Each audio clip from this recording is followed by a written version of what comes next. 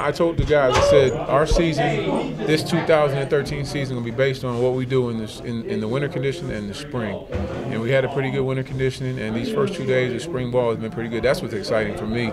Is this is like my 18th season, 18th spring doing this, but at the same time, you're starting to see the fruits of their labor come to fruition, and they're working hard, and you can see it, and they can see it, and it's pretty exciting. Just overall, we've definitely gotten better from the beginning of practice yesterday, and that's the goal, just to improve every day and try to make strides within the offense. What I want to be able to see is this weekend, these next 2 weekends before we get to that April 20th game, and the work, because that spring game is kind of a fun deal. We split the team up, so you got kids all over the place. You split the special teams up, and so that's kind of the fun part. But you just want to continue to compete and see them progress from day 1 to day 15. You just want to see the progression of the kids.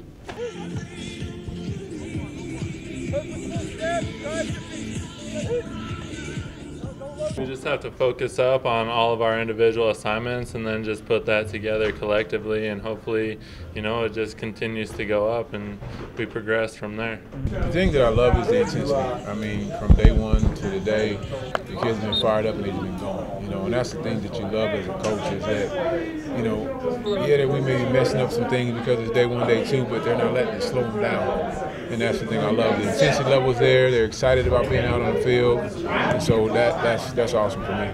Now they're starting to understand that we can compete, and we got to use this spring to get better. And there's just that level of excitement, and guys are getting healthy again, and so there's a little bit extra to it, coming off last season. I just hope that everybody's on the same page, kind of like I alluded to earlier. Just what I'm seeing out there defensively.